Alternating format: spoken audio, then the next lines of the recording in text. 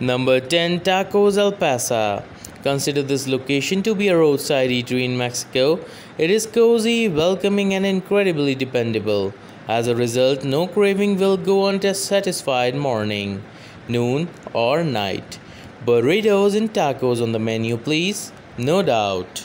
Number 9. Zocalito Latin Bistro. The dishes that highlight these components are the obvious centerpieces of this downtown establishment, since Chef Michael Beery has spent years working closely with farmers in Oaxaca to import products that would otherwise be difficult to get in the US, including rare chilies.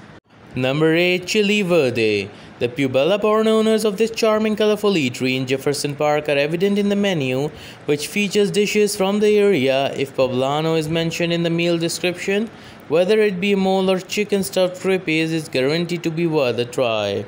Number 7. Lola Coastal Mexican. The renowned Tijuana-born chef Javier Plasencia joined the company as a partner in 2019, but this low-high pioneer has long focused on coastal Mexican cuisine. As a result, the seasonal menu started to change to suit his Baja-Med approach.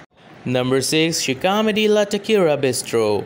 This golden hideaway, owned and operated by a Chihuahuan couple, features a relatively straightforward daily menu of burritos, tacos, quesadillas, and the like, but its key to success is this consistent stream of inventive specials. Number 5. Bellota.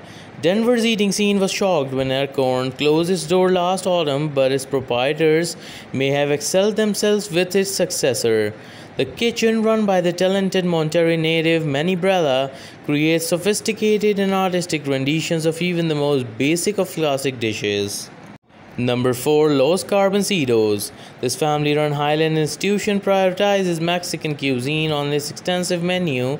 Highlights include the alambres, mixed grills of meat or seafood, veggies, and cheese served with tortillas or horaics, rectangular masa flatbreads covered with everything from beef and cactus to chicken and mushrooms. Number 3. Tortas ATM. Tortas at Toda Madre in West Highland, one of the 2 excellent tortillerias on this map, stuffs its sandwiches with the usual assortment of meats, cheeses, and condiments, as well as a few unusual ingredients like the suadero beef cut and colito de pavo or turkey tail. Number 2.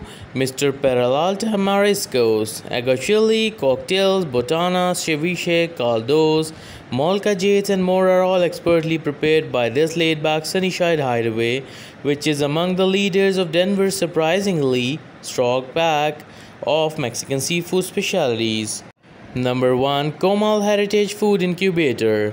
This Reno project of the organization Focus Points Family Resource Center, which is also listed in the current Easter 38, provides ambitious women chefs from the neighborhood's immigrant and refugee communities with the equipment they need to manage their own kitchens.